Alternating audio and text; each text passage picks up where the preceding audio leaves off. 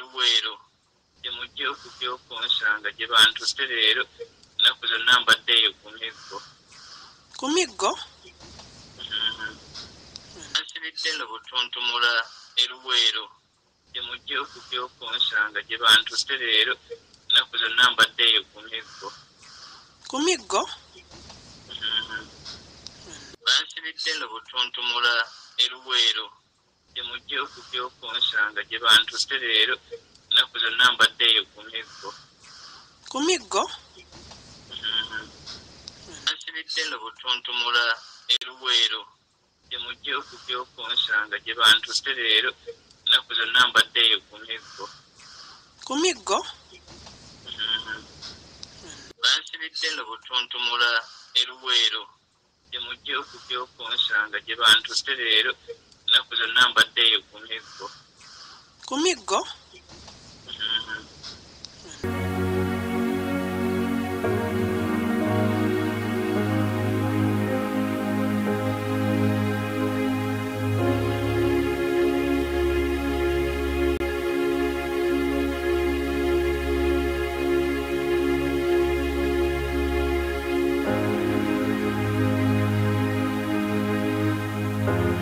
Kakati mtuuze n'entambudde kuwalala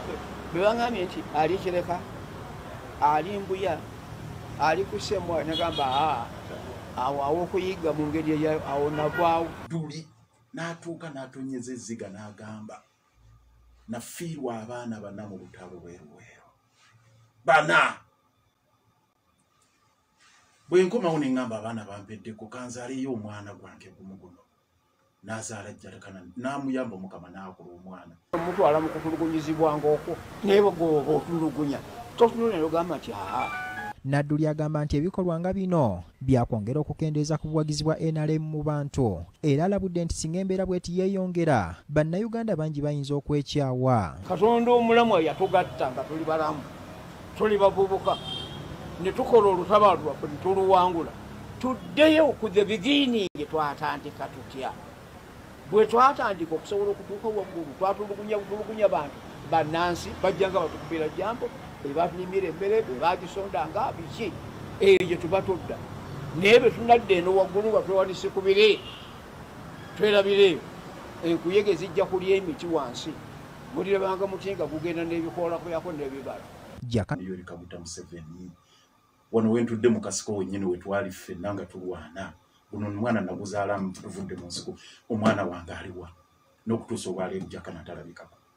Kakati nga y'ensonga egenda okuteesebwako paalamenti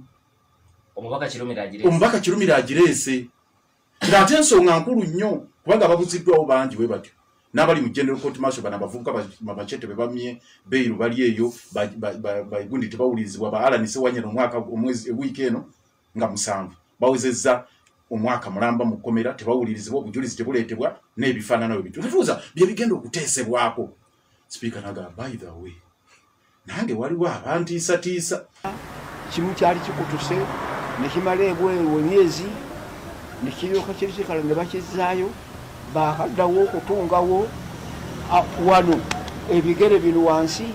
seminti yalya ngeri gye baba basomera ku pikipiki seminti yalya ebigere ne bisigala magumba ne basala ku makugunyi kuno ku bisambi ne babyeka ebigere. Olaba omuntu oyo oyinza omutwala mu kutulugunyizibwanga okwo. Nsiridde no butuntumula eruweero gye mujja okujja okunsanga gye bantutte leero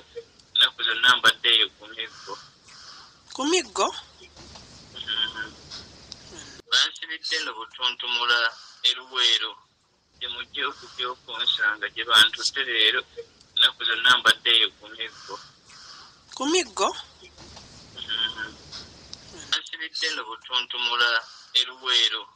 gye mujja okujja okunsanga gye bantutte leero ennaku zonna mbaddeeyo ku miggo. Ku miggo? Bansiridde no butuntumula eruweero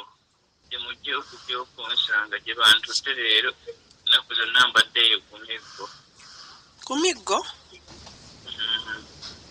Itamonga ali mu Ahmad tayitamu na sasi naye ali mu kutya ayinza oba afuluma ayingira enju atakireeta mu ngeri ya kugamba nti bannange kakati abadde bagenda okuteesa ku Jakana n'okuteesa kuba Tracy nebikyuka right honorable Nabanja n'agamba tebannange feno government teyinza kukkiriza naye nyini n'amaliriza ate yabadde ali mu kutya n'agamba njagala kutegeeza abo bonna bantiisa I'm here by the will of God. Kati mutuuse n'entambu bebangambye nti alikireka ali mbuya ansibidde n'obutuntumula eruweero gye mujja okujja okunsanga gye bantutte leero ennaku zonna mbaddeeyo ku miggo bansibidde n'obutuntumula eruweero gye mujja okujja okunsanga gye bantutte leero ennaku zonna mbaddeeyo ku miggo bansibidde n'obutuntumula eruweero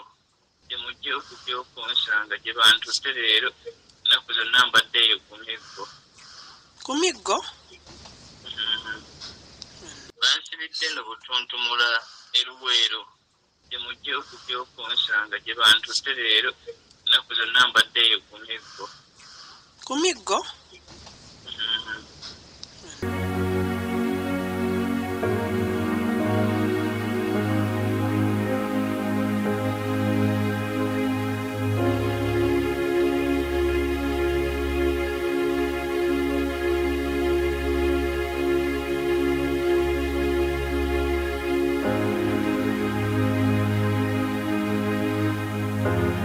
yamaze okutuuka bali tebannaba kutuuka ne nsuubira mu kkubo mwe bali bajja kujja batuwuliriza. Sebo Lord Mayor nsaba obuze kubatuwuliriza.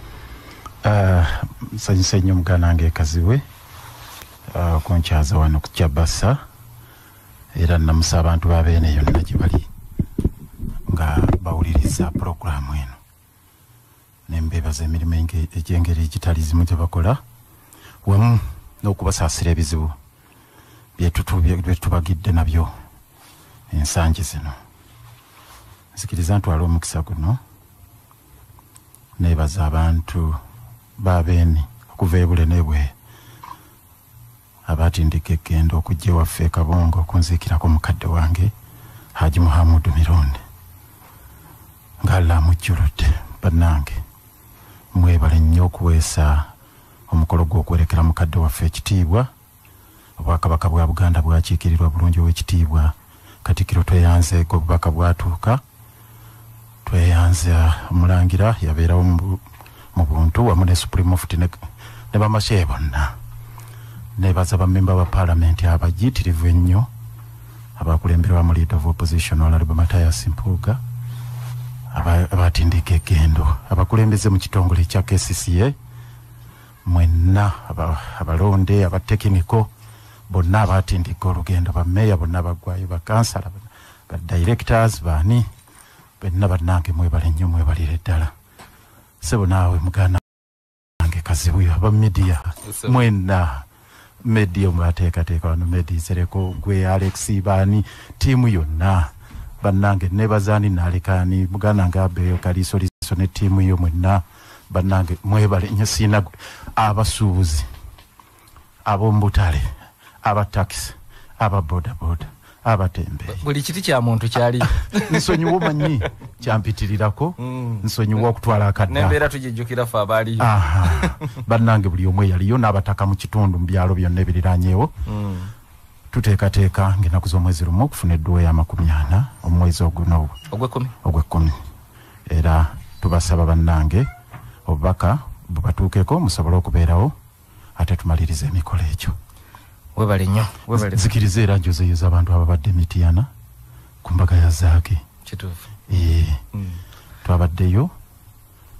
n'ateekateeka omukolo gwabadde munyuvu ab'ebitiibwa bangi babaddeko era tumwagaliza obufumbo obulungi. Kituufu ddala. Honorable Zaake Butebisebo twongera okuyozaayoza okutuuka ku kkola eri obufumbo. Honorable Mpinde Bumaali Sebo buweza kubatuwuliriza. Abalungi abatuwuliriza mwasuze mutya Mungu yeebale ku lukeesa olwaleero tusaba ayongere tuwa obukuumi bwe okuyita mu nnaku zino ezikyasigaddeyo. Webale nnyo namusayo tebadde nga yabannabyabufuzi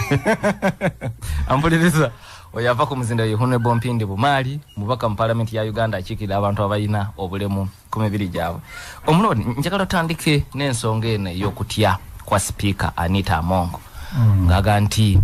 yafuna obubaka nga waliwo abaagala okumujja mu bulamu bw'ensi eno. Bwe yakyogeddeko Saba Minister najja Kazinda namugamba nti mu linnya lya Katonda tekijja kubaawo, tukisabira tekijja kubaawo. Nakanno naye ensonga eno gye njogerako si yakusaaga kubanga amawulire abaagamba bakugu mu bitongole ebikesi intelligence report gye yafuna sinti mbijje ku Facebook sinti mbijje wano. Kakati amawulire ebigambo by'ekika ekyo tuze tubiwulira. Ojjukire Mabegeri Road Mayor disiti ezafuluma nawe ne bakuteekako. N'abantu abala bangi ebigambo by'ekika ekyo bize biyitingana. Kakati kituuse ku speaker wa parliament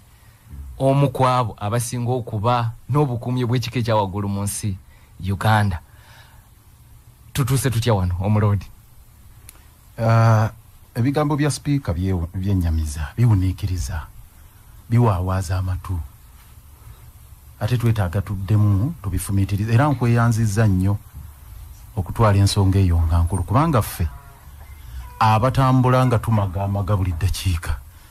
oluusi bwe tuzoogerako tulabika bubi naye kimala mulabika nga bali mu byobufuzi. Olabika nga bali mu byobufuzi bagamba oyo beekabyakaabya bali mu byabufuzi byabwe oba oliawo nga kibadde wepu nabaga ate kize kiti ate olumala okubeerawo ng'ekyagwa ku Jjenero Katumba Amala bamukubye omwana we bamusse kati abaali bamunoonya okumutta situmanyi be baani n'ensonga ki tetumanyi naye bulamu bugenda mu maaso naye yennyini agenda mu maaso akola mirimu kagamba netugaa eggwanga bweriri kirumira bamukubye afudde nga naye ayogedde ebigambo bifaanana ng'ebya bannange bannoonya ttiimu bibino ate nga yegwe bavunaana gwe batateeri abalala bangi Kaweesa bakirumira bagundi ba Muhammad Kigundu n'abalala bangi bamaseeka n'ebirala bize bibeerawo naye ku lwa speaker yayogedde n'ekitulamu n'ebitundu n'eddoboozi ne likyuka lyakyukidde ddala naye kyabaddemu ebintu bibiri ngaye ensonga enkulu bw'eti ennene sipiika agireeta atya nja kukozesa lufuutifuuti casually bw'atyo mu ngeri y'ekisaazi omanye engeri gye yazzeemu Hassan Kirumira MP wa katika mu South ye yagambye nti bannange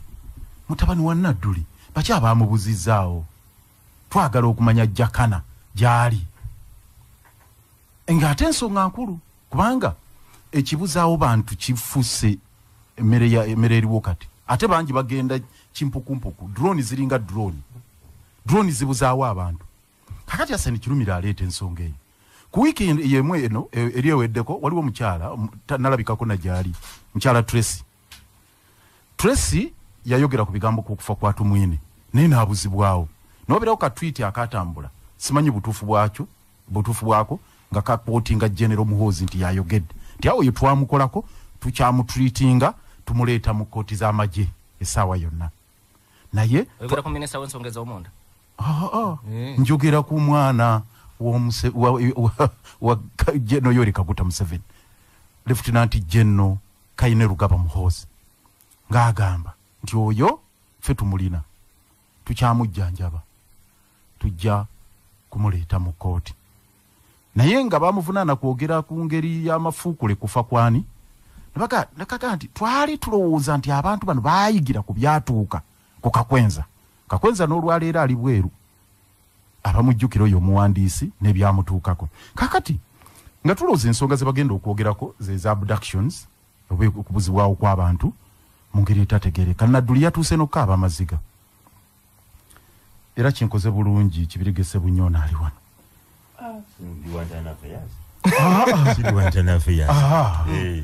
oli munda nnyo mu kintu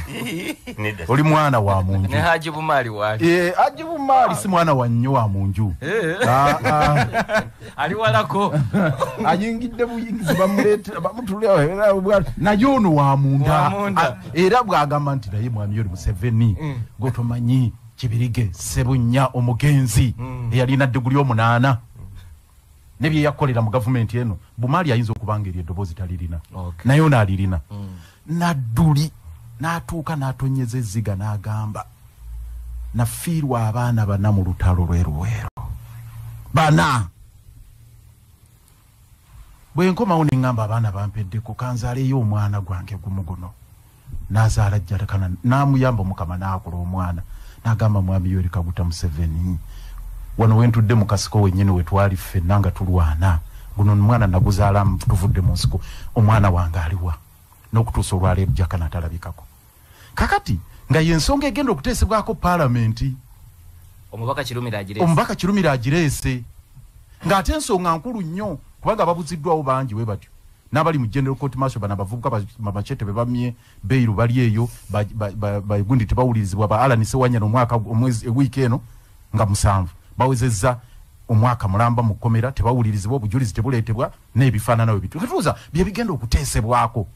speaker naga by the way nange waliwo abantiisa ninga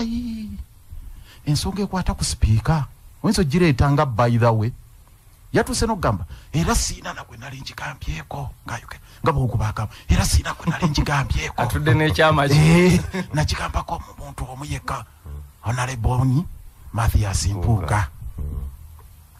kabagamba naye kati kangibagambe yategeza polisi teyategeza mukama we Yoweri Kaguta Museveni ayina abakuumi abamukuuma aba security emmotoka patrol nyingi nnyo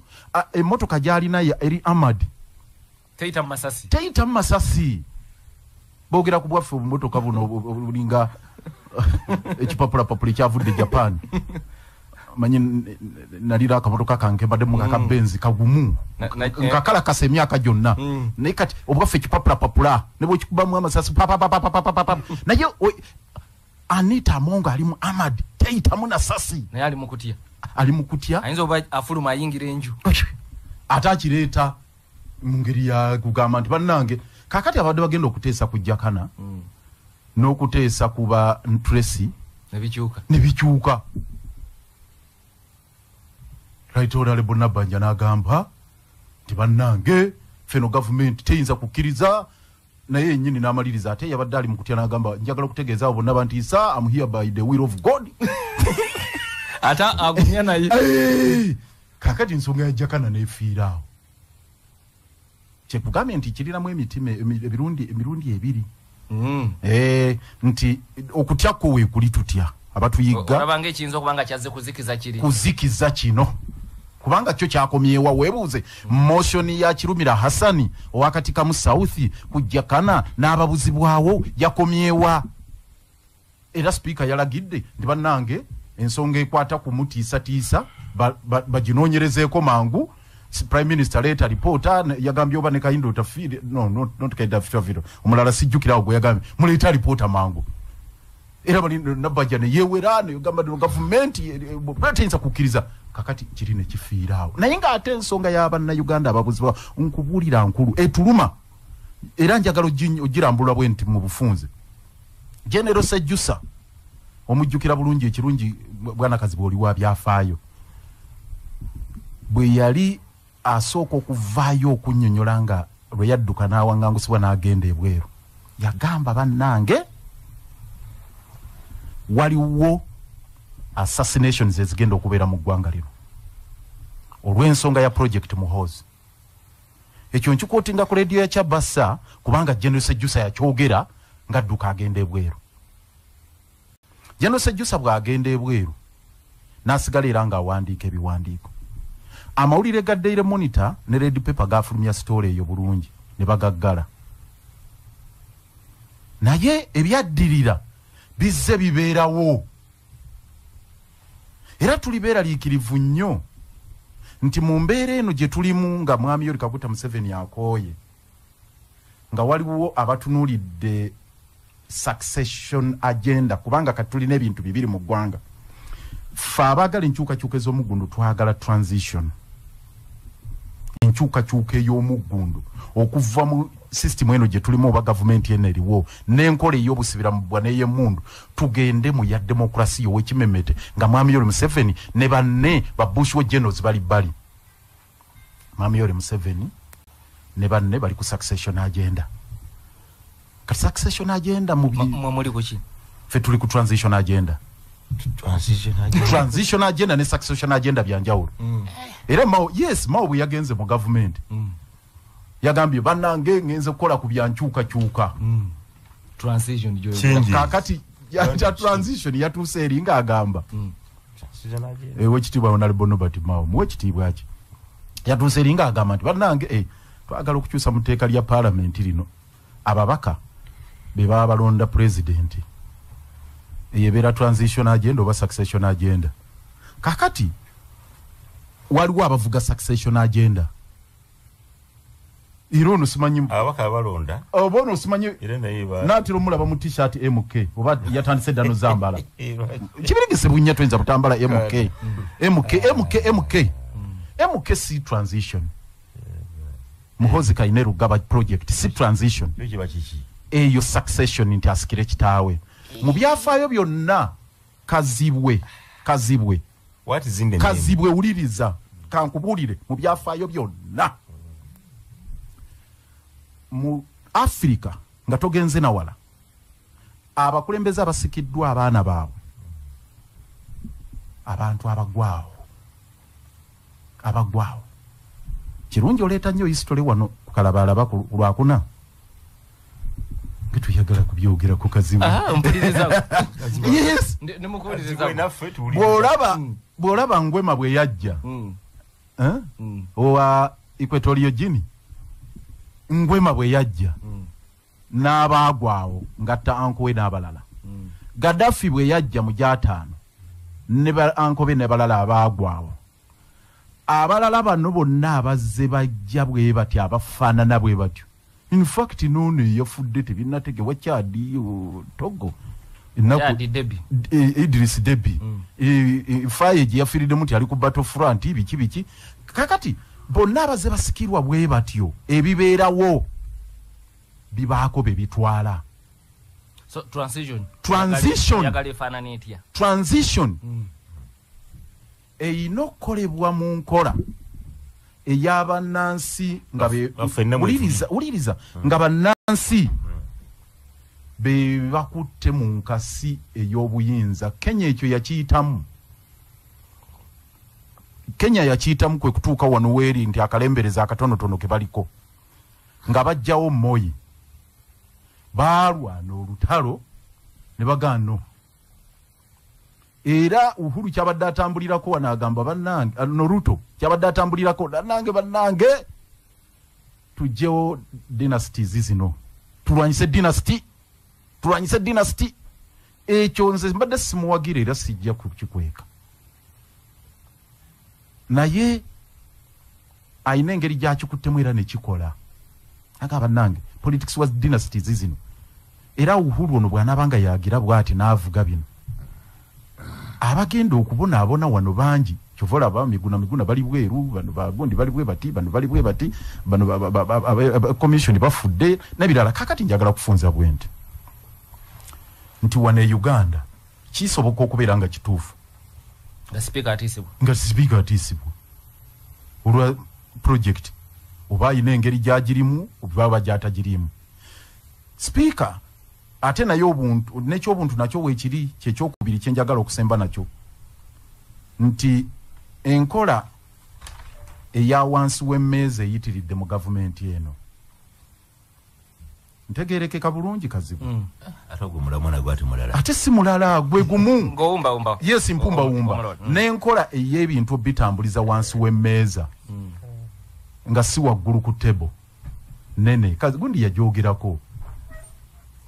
nga tannava mu gavumenti Gilbert Bukenya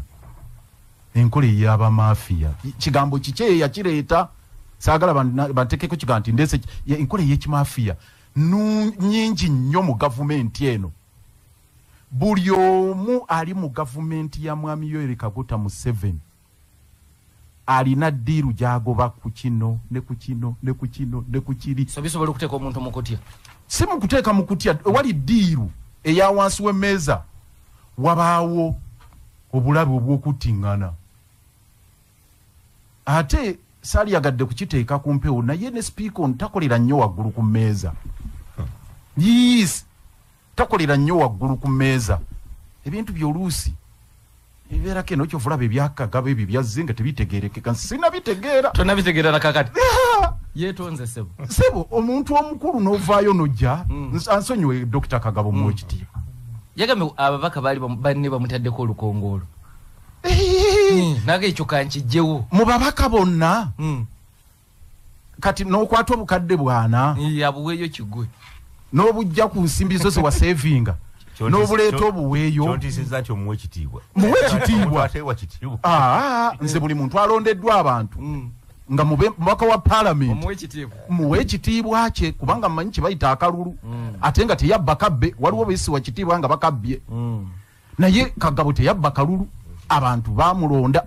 so kwekyo muwe ekitiibwa naye ebintu bye yayogedde kimukaazakaaza n'essente n'agira bwe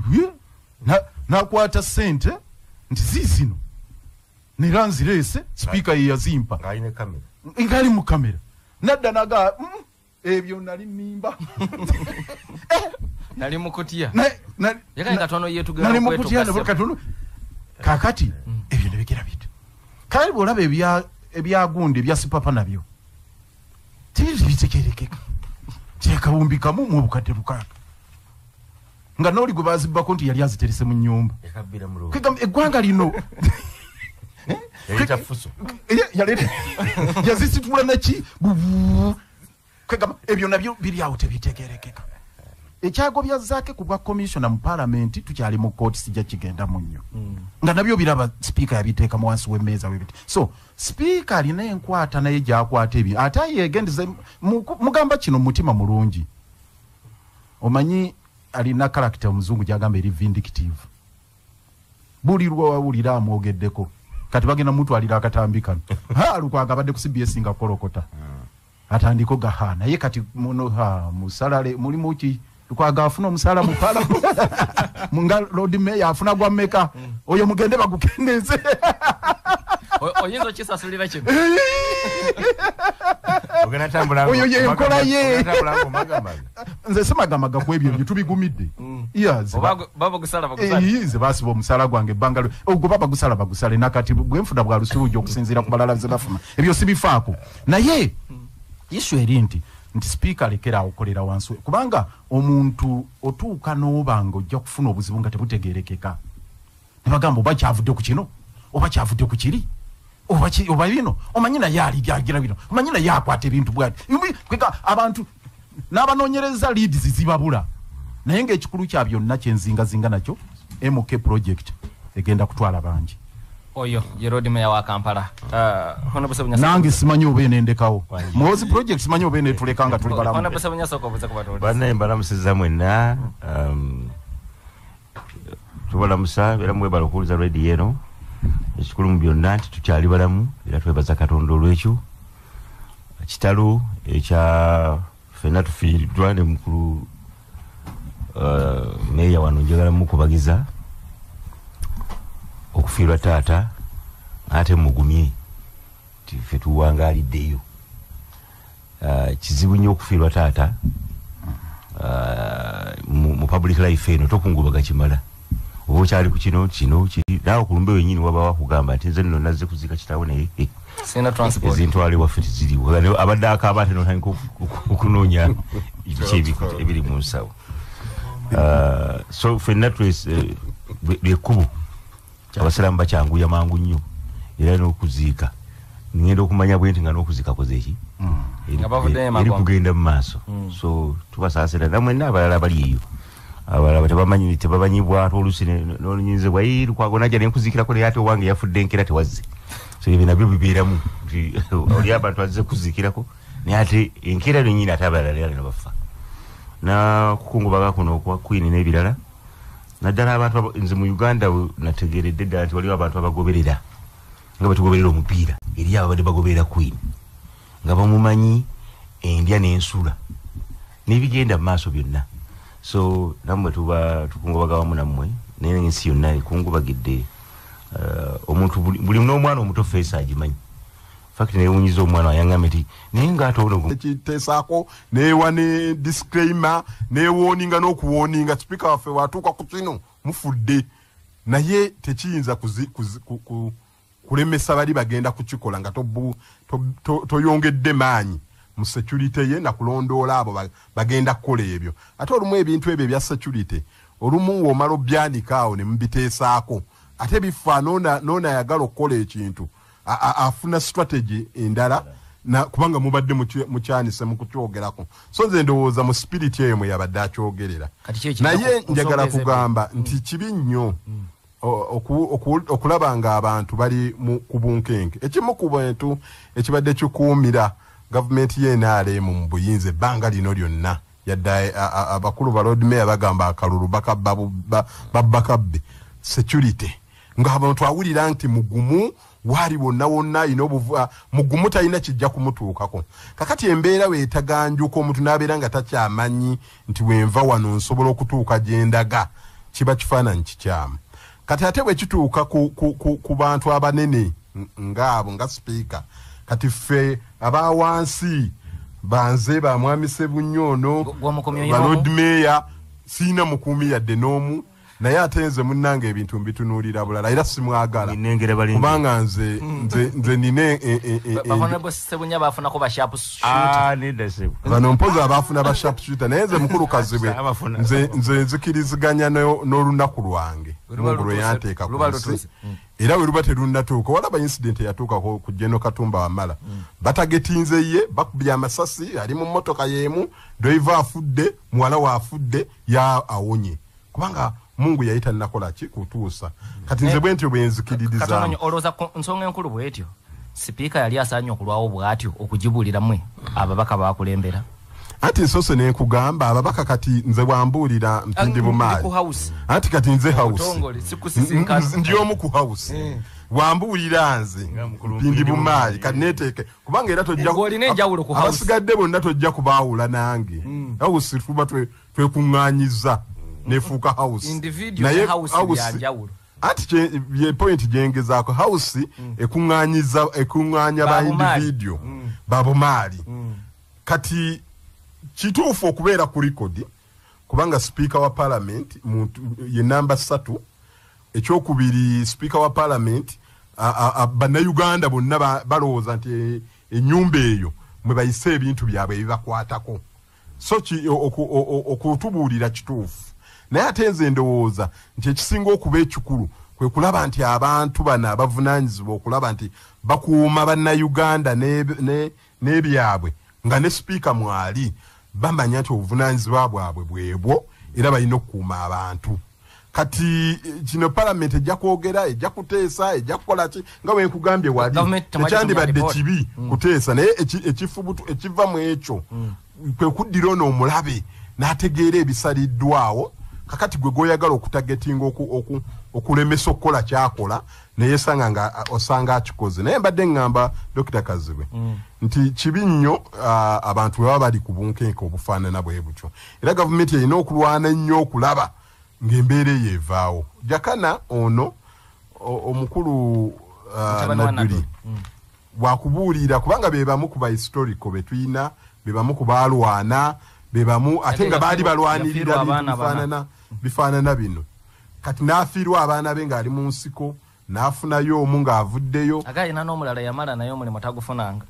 Mungu n'amusaasira kakati ate waabulizibwawo bwakyo tekiba kifaananyi kirungi naye njagala kulowooza nti tekiri mu gavumenti okubuzibwawo kwe bwe kibamu ekiri then kibi nnyo era gavumenti ekitereeze no kansabe katono nnyo ensonga eyo tuyinza mbadde njagala okunajamu katono nnyo sijja kutwala na ddakiika honorable member of parliament alina okutwala eno nga nsonga nkulu nnyo Kazibwe okimanyi bulungi manyi wasoma ku Rome statute bulungi kituufu article 5 eraga nti enforced disappearance is a crime against humanity indictable at ICC nti musango munene nnyo gwa nsi yonna gukutwazisa ne mu court esingayo Hague ekyo nga kizze mu mbeera wane Uganda tulabye abantu nga babeni kiwanuka batalinaako malaalo bashabani nkutubani abalala bajjana ni rumba fide mwe n'abaze bafamu n'ababulawo n'olwaleero abaana ababulizibuddwawo abagenze so toyinza kutwala nsonga eyo n'ogamba nti ayinza okubanga teri mu gavumenti casually bwetu n'alisuubidde nga member wa parliament okuba emmeeza wano mu studio nobwatali badde wano mu house n'agamba nga tetunnateesa ku birala byonna nga tetunnateesa ku nsonga ndala to discussing ensonga ya enforced disappearance si casually bwetu katono nyona bompima mpindi mwamaliriza mutyako ekyo okusooka nga sinatuuka ku ekyo njagala gamba Lord Mayor nti ensonga sigitwala bwatyo togitwala nti ngambye nti bwe kibanga gavumenti yekirimu kibi nnyo naye bwana kazi besobola kuyimirira ku muzindaalo guno nenga nti sebo gavumenti komyawo Jakana nga gyoba mmanyi nti yekola ki yemuyina prime minister we yabaddamu bagambe tebamulina kiba kikyamu naye prime minister ensonga we yazze ku fulo nkubulidde n'ebyaliwo n'ebya speaker n'ejjiramu prime minister nalaga nti mbutuufu mbadde sinawulira ku nsonga eno eya Jakana oba eya Jakana mbadde kubanga yeyabadde ensonga gye bamuyitiddeko okukola ki okwogerako yeyabadde mu ddiiro naga nabadde sinawulira ku nsonga eno ngiwuliridde wano naye ate unfortunately nga temuliimu minister wa internal affair temuliimu minister wa security nagamba naye ngenda kukwataganya baminisita bombi banoonyereze ku nsonga eno ku lwokubiri njakukomawo reporting mu parliament kyenoonyerezaako kakati nga we nagambye nti parliament ate kiri ekya speaker okutiisibwa ekyo kyawedde bwe kityo no ekya speaker tekyawedde bwe kityo kubanga nkugambye ekisookera ddala speaker okwawukanako emabega eri ennaku zino security ye y'amaanyi okwawukana kwebadde speaker oyo mukyala Anita Amongo right honorable yali siye muntu wa security nnyo nti afuna abasirikale bangi nnyo ne bamwewubako nedda ne wano ng'afuuse speaker ng'afuuse deputy speaker ng'afuuse ne speaker nga abeera awo ng'olumu yeevuga n'okwevuga baida simanyi oba ekyo kimanyi ng'akwata emmotoka ye nayeevuga n'agenda nga tabiriimu mu benzi ye nga tabiriiko naye kati bino ebyabaddeewo ng'ate ovudde ku kyawulo okuna emabegako wali ng'olaba security ekola ki era omuntu ng'ayinza oga kiki speaker nga si muntu wa bino nga lwaki leero abirimu naye lwakuba yali takyogedde naye nga abasoma mu baasa oyinza oga oba waliwo obuzibu lwaki ye anywezezza security so n'olwekyo njagala kulowooza nti kubanga speaker namba 3 wa ggwanga era executive wemutunuulira ng'etunuulira omuntu omulala newankubadde n'omulala eteekeddwa omutunuulira eba ekoze ensobi nsuubira nti okunoonyereza weekuli okw'amaanyi okulaba nga speaker waffe first of all akuumibwa ate n'abo abalowooza okukola ekyo nga babajjayo ne babatwanika naye nga Civil Lord Mayor nkwatibwako nnyo ku nsonga y'omuntu yenna oba wawansi n'asembayo oba mukulu asemba waggulu security ye kikulu nnyo kubanga ffenna tuteekeddwa okubeera nga tulabirirwa nga bannayuganda kakati of course okusookedera ku nsonga ya mukulu Jakana oba yeesimbako yavuga nnyo mbadde siddangayo kuwuliza kumuuliza wasembayo mukalulu nawusanga makuulira mukalulu yali mukamyofu ne Saida nti abe yesimbyewo ne mpulira okugulagana naawe naye mbadde siddangayo kuwulira bimukwatako okujjako ennaku zino ne mpulira bwe bamukutte byo wabitegedde ti nawulidde mukulu naduli ng'ayogera nti omwana wange bamututikwa nendowooza nti oba kiki kikadde kipya so naye taata wange naduli nje mukubira ne Kasimu tonnamukubira n'okutuusa wano kitaawo ngenda mukubira tunyumyemu ku nsonga tumanyi ebyo bye wawulidde ng'ayogera of course kibi nnyo omuntu yenna okukwatibwa amavumbavumba ate beba state netayogera ku wajaali beba nga yamukutte okwogera obwogezi nti bannaite omuntu oyo tumulina wano nawali n'ekyo omukisa omulungi prime minister yabaddemu ate ensonga of course etuuse buli wantu wonna kati buli akwatibwako information producer wange wano jampadde ku Jakana naduli yasimbiddwa mu mbuga z'amateeka akawungezi k'eggolo n'asindikibwa ku alimanda Mukomera butuntumula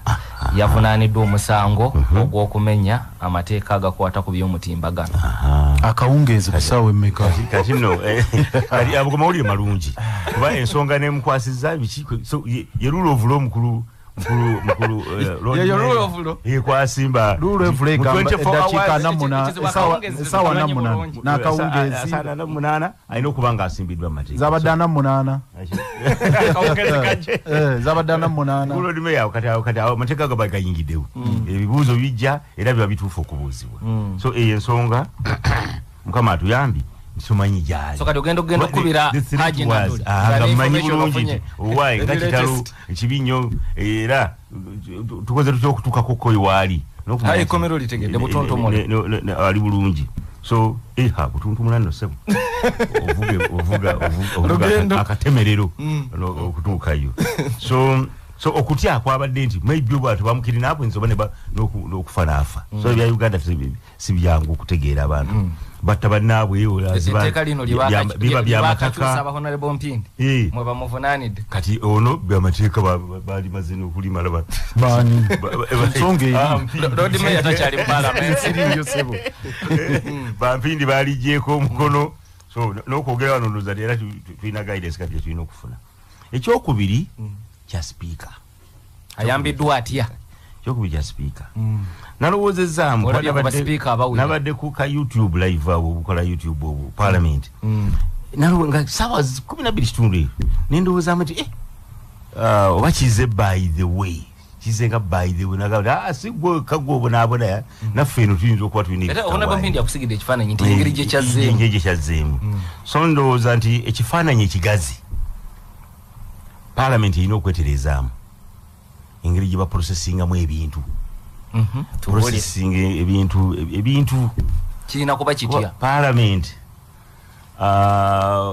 bamukulu mpindi bano bayinza n'okuba tebamanyi nti across the country engeri kati si gyetutwala speed mu bya technology oyinza n'okusanga omuntu avuga emmotoka naye wali wabbali ng'ataddewo ka ipad kalaga n'essimu buli bantu bonna kwegamba bwe mutuulaawo mba mutuddeawo yentabiro ya information yonna n'abamawulire tebakyadduka misinde mbw agenda akole ki agenda akatege agenda awulire ateekawo akazende alabo mbaka bayogera awo wennyini awo woyogeredde awo wokasukidde ekigambo paka mu America so engeri gye baprocesingamu ebintu bya security nabino ngebe nyegenyege ebyo processing yabadde etya ku kino ekya speaker processing ekire kintu nabadde nsubira singa kuyise kumuwa magezi ng'omuntu ali parliament ebisanja security kwata ku speaker katudde katono 88.8 CBS FM ampuliriza tukyali fenna mu program parliament yamu Hon Busebunya gobadde ku muzindalo magezi goyinza okuwa speaker mu mbere mbadde kingamba nti bayina ebintu bya processing kati nga mu wiki muno ba processing ebintu akarugambe ebyakagabo tebadde muno ebyanyegenyege ebyakagabo bibadde mu committee era neno parliament nga bibera yatandikira mu house oyinza okulowooza nti bitambula yatandikira mu house nyegenyege then security then biki so then ndowooza nti then pension gundi zaabwe pension emoluments zaabwe so nze ndowooza nti ensako yaabwe ne kugamba nti olaba nti tebasengese bulungi kati ngene ya security speaker mu principles za parliament nsonga nkulu nnyo nti speaker talina gamba nti okay security we mukulu nnyo naye ababaka bonna alina okuba nti bw'oyingira mu parliament ng'oyingidde mu mulyango bwoti security erina kuba yammwe mwenna era wabeerawo ekikyuse ensonga ejjire mu communication ya speaker nga a matter that should not even wait a minute nga taalaati nga yennyini ye nti nze kintuuseeko naye ng'agamba ffenna ng'ababaka waliwo ekintu ekitambula bwe kiti era tutegeeza gavumenti ensonga endikuga security erina kuinkurizinga ye kuyenga omuntu yekka nammwe mwenna mulina okumanya nti weno wetuli tulisekiwa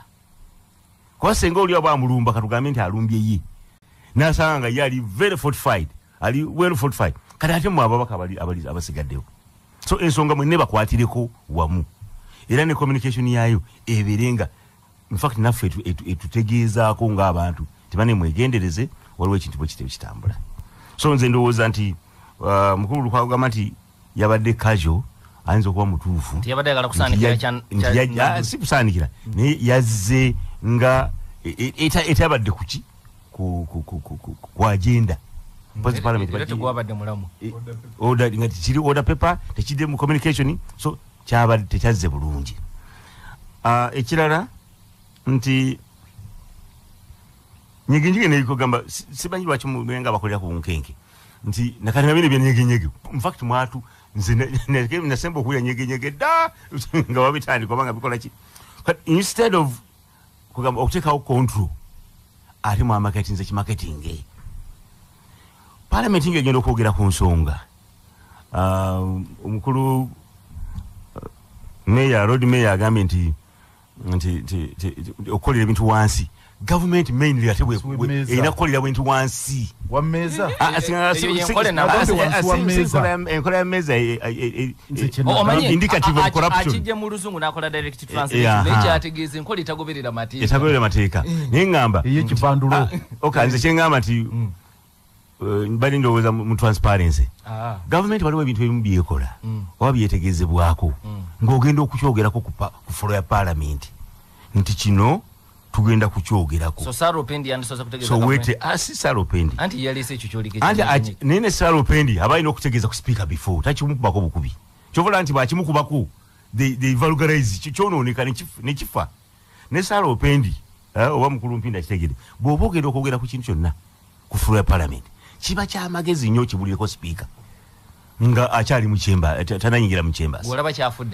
kyafudde kitia tekyabadde well prepared anti yawe ne bema soka wa speaker okitegedde nti matter of national importance zisookera wa speaker kati ogenda okujja wano ku flow nga mutegese n'engeri ekigenda okuflowingamu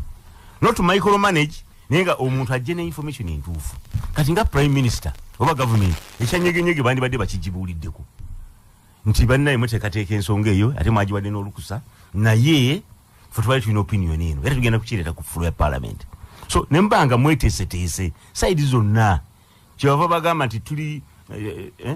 tuyimiridde nga gavumenti tuyimiridde ku masiga ameka asatu ndabanga ono yazze okumaketinga nyegenyege mwogedde ebigambo bisatu ebibadde ku floor ku assassinations kyembagamba have a better way gye processing ebintu ku floor ya parliament otherwise mujja kuletanga ebintu nga mukubaganira wali ne government abantu bagandi kati kitegeeza parliament erina mulamwa eyisa resolution tebeleza the whole parliament eyisa resolution government nkera nagabugambi go ahead dijja kubawo mugende kuba temweteeseteese tekibaddeyo tekigudde bugwi naye mweteeketeeke nebya security nga ebikwata ku babaka mweteeketeeke mugamba nti bannaye tulina ekizibu kya security oba simanyi oba nammwe mwennaye mubifuna wali mu principles buli omu abeere ku mirembe sikulaba bulabi nga bakusindika bakona olukokola vaawo speaker ajja ng'okimanyi bumanya nti engeri eno ebintu byakyuse opugundi yakyuse so tulina okweyisa bwetu ne bwetuti so nze ndowooza nti obata kitwala wala nnyo ku lwokubiri mudde ne ansa entuufu obwetiisatiisa speaker twabinvestigate nze bana bamuwana nange og'omukyala tebirina kuba bya speaker nga tumaliriza disappearance okubuzibwawo kw'abannayuganda oli kulya Jakana ekyo twagimbaza no Jakana y'omu kubo nkugambye mu wiiki yemu tubadde n'amawulire era nga googera ku mukyala Trace owa Nuupu naye in fact olina byokoze allegation mukulu in fact yanzijukiza alina allegation gyakoze n'agamba nti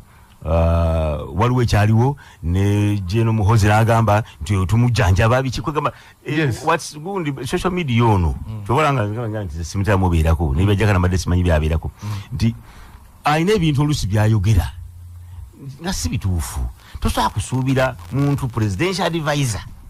on security matters ngayinza okutwala ekintu kajja n'agamba oyo twamumaze twamukubyemu ng'ebyakakwenza bwe twakola twali tumanyi nti mwayi no ebintu ebimundu nze ndowooza mirundi emeka nga abikoze bwati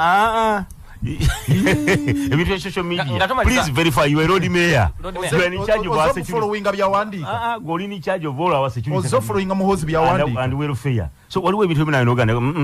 ekyo si kyekyo. Nga tumaliriza ku mbeera y'obunkenke omulonde. Embeera y'obunkenke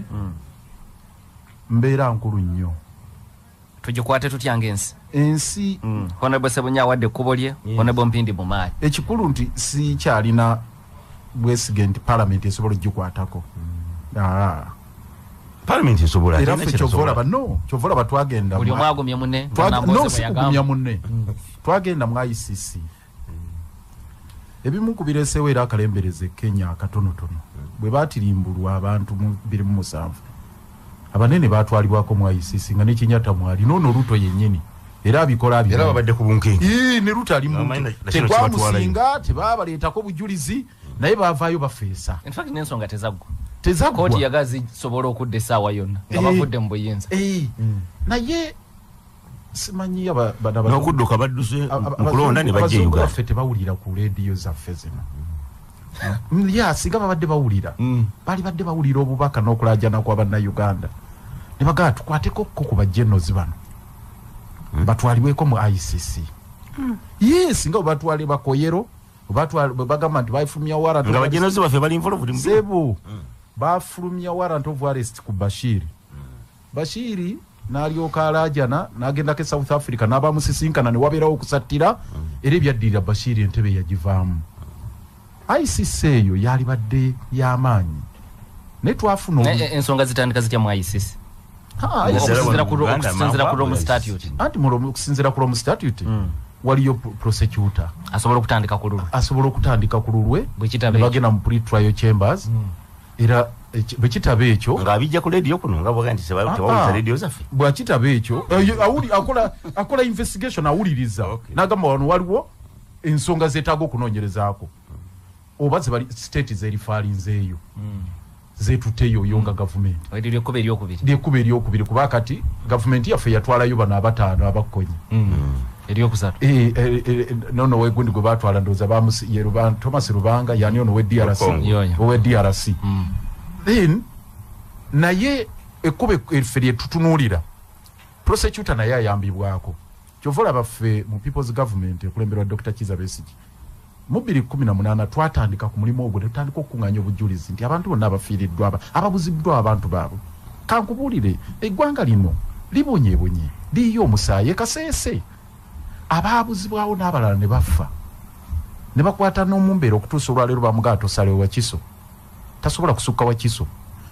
ne bamusibira awo naye nga n'abaafa awo nga bagambye nti bali mu kirumira mutema abaagala kuteekawo republic ne bagera ne bakola ki kakati bajjenozi bano nawulidde ennaku nga batuuka babawaddeko accolades bawumuza makubina bagambye bina bajjeno babadde ana be bawumuza genozi yes nga babawani salute bakola batya mpulira ennaku nenyiike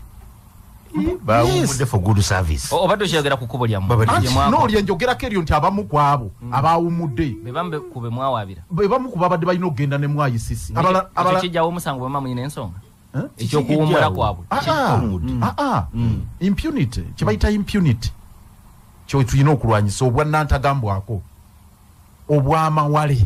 mu luganda olutuufu obw'amawale mu ggwanga lino bungi kakati bw'ogenda kwawumudde tokola nnyo ku bw'amawale kyova olaba baruto bauhuru baali bakyali bavubuka ne babakwatako okubajjamu obw'amawale era uhuru abadde nga mwegendereza ebigurupu nga byemungiki okubikomyawo si kyangu kati tosobola mulaba ICC ensonga yamwe egikutte kasoobo kasoobo eya gundi yagigoba nogigoba abekaseese baawo aba MP ICC naga tetugirabye mu ggumba ne bavaayo nga general Lweru bamupromotinze eya commandinga bireetawo embeera egenda ega nti oba tunaakola bino kyova olaba abantu bwe bayogedde ebikikinike nga general Lweru tumwina afudde abamu baalabise bubi kubanga mu nnono z'ensi sijja nagaaza buwanga emunono z'ensi nti omufuta ayogerwako bibi naye abantu babanamba omuntu abuziddwawo omuntu we olaba abafanga 18 ne 19 Novemba mukulu kazibwe 18 onale Bobi Wine yakwatibwa eruuka abantu abafa mu kibuga Kampala ndishuwa walaba akatambika BBC ke yafulumya nolaba abakyala abatambuza emmere nolaba ono abadde akulosinga luguudo ono abadde kabodaboda ne babakuba amasasi ne bafa kakati abakubi abo amasasi abo bo bakoleddwako batya system wano tezikyasobola bakolako nalabye General Gundi eyaleeta Wembule y'omu ku baawumuziddwa Kayanja tata wangu Kayanja kitaawo Kayanja ng'agamba bwe yaleeta ekintu Wembule nali mmanyi nti kintu kinene bambuza wakireeta otya nti nange nalowooza ekisaawe ekyewembuli gye basambira omupiira yagala linnya operation erinnya lyanya anti kwegamba ebintu twekifaanana bwe kitu munakireeta ekisaawe basambira omupiira tugenze kati mu kisaawe munaye agenda okutuuka n'ababbi exactly n'agenda n'agamba naye twagenda ate okulikuruutinga betusamba nabo nga bakondo abali mu kintu kyennyini nga nabo bakondo ne batandika okukola effujjo buli kimu kakati abantu abafiira mu Wembule abantu baabwe bo bafuna batyo bwenga tumalawo embeera efaanana bwetyo so kintu kino tokitwala nga kitono nze nkimanyi bulungi buli omwali wano tamanyi kyagenda kufa nzo okufa osobola okufa obulwadde osobola okufa ki naye fe abamu tekikugaana kuteebereza ky'oyinza okufa nze nteebereza nja kufa sasi ate lwaki anti kyekisinga okuntiisa kati oli musirikale nkubuulira kyekisinga okuntiisa embeera eriwo ey'obunkeeke gye nkugambye n'abafaanana nga nze ne sipiika naye kati atya sasi ne General Katumba wamala gwe lyali liiseeko atya sasi na buli omu kwegamba tubeera tutya mu mbeera nga ffe tutya kufa masasi y'oli kyawuliriza Mpindi kyabadde agamba nti gavumenti eno yagenda mu nsiko kumalawo bikolwa ebyo nti mu myaka gy'ensanvu mwabeerangawo temuga Gundi agenze mwabyerumbe oyo takyadda kakati embeera eriwo mu ggwanga olwaleero ne bannone waka ewange ekiro saa 8 ebyo byeyalwanisa byeyagenda okulwanyisa is a daily fight ate daily fight tewumbulangako kukirwanyisa ekyo nakati daily fight etyanga bigenda mu maaso wano jjojjozi ly'abalamu mu kibuga Kampala tuyinza twogera ku banene nga basipiika naye n'abatono kati nga Zebula for example Zebula omukubi w'ebikonde wano ekamoja abaSFC bakkiriza nti be baamutta naye kyekyabaawo otwala bwoti obulamu bw'omuntu SFC nekkiriza nti babuse so kakati nga tumaliriza nti wateekeddwa okubeera ensi system ey'ensi yonna eyo tetukyalina ssuubi eyo gurupu y'abannakyemalira kirabu yaabwe basisinkana kuteesa bwe benyweza tugendewa kakati tugendewa tomala mu bantu bangi ate n'abamalamu tamanyi ICC ffe gye twalinamu essuubi International Criminal Court amaanyi gagenda ganzigwa nti kubanga nayo Besuda ng'akyaliko nga prosecutor twamutwalira obujulizi olaba ng'alayira bye yasitudde kiroole era naye n'abuuliriza ate n'abuulirizawo era bakola ngalayira bwe bamukoze kiroole bawandiise ka judgment ka page 2 ne bagamba ensi gyovwejja bye waleese temuli naye naffe twasitula kiroole ne tutwalira Besunda oyo mukyalo wa Kameru wa Gundi Yesu wa Kameru Gambia ng'akyaliko n'atuuka n'avaako kati gavumenti eno netandika ne gamba kuliko kani kati kuliko kani naye naffe ne tufuuka candidates muleyo tuleeseeko kalanyani tulwa kakati ne babifutyankiraawo waki twaligenzeeko mu pre-trial chamber ne baga ntuwuliriza temusobola gezaako prosecutor mpya prosecutor mpya kisoboka era tetutudde tugezaako naye kugambya emiziziko mingi USA ya sanctioning abajennozi obutagenda waabwe ne Kayihura nga y'omu kubo naganze alunde embuzi ndiye ne waffe ejinde Kashagama sina kyenjagala mu America kati sanctions ezo nazo tezikola bulungi kakati yembeere eyo gye tuli mu mwagala kulumya bulumya as a political tool ne twagala fact by fact era ICC bwe gama ebuuliriza nawane inawo Gundi nawane inawo wateekeddwa okubeera department inawo wateekeddwa okubeerawo enkwata ey'amaanyi ku bantu abakola obulabe ku bannaabwe era ekyo twali tukisuubira at least mu ICC nga bwe yakwata ku b'e Kenya olwaleero buli omu agenda okwekalakaza okuma omuliro nti bateme ebijambya nga mukulembeze amanya ekiddako oba nti ngenda kutta ono amanya ekiddako nekyebukati kyeyava ayimirira n'agamba kati mbirangiridde ekiba n'atafuluma ggwanga n'abeerawo gamanyi system.